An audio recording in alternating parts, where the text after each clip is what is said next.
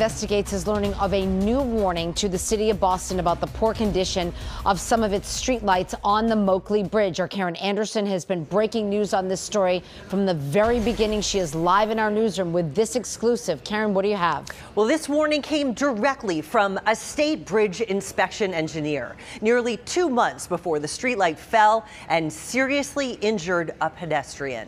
The email is dated August 1st. It comes from a MassDOT engineer to an engineer with the city of Boston. Attached is a PDF copy of a recent bridge inspection, the engineer writes. Then he adds, some of the lighting standards, meaning streetlights, have 100% section loss at the bases and need attention. The bridge inspection that he is sending had more details about the deteriorating conditions of the streetlights, called lighting standards, in the report. So we told you about them yesterday, the pictures of the holes in the metal and the crumbling concrete.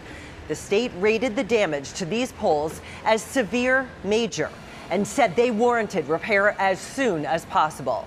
All this is coming to light after one of the streetlights fell on Tuesday, severely injuring a pedestrian.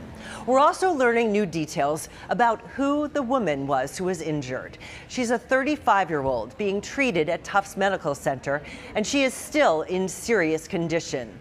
Her family has so far declined to comment. Now, we asked the city of Boston for a response to this warning they received about the bridge from the state on August 1st. A spokesperson says, again, 2 days after they received it, they provided the report to a bridge consulting firm to develop a work plan based on the report. That work plan is still in development.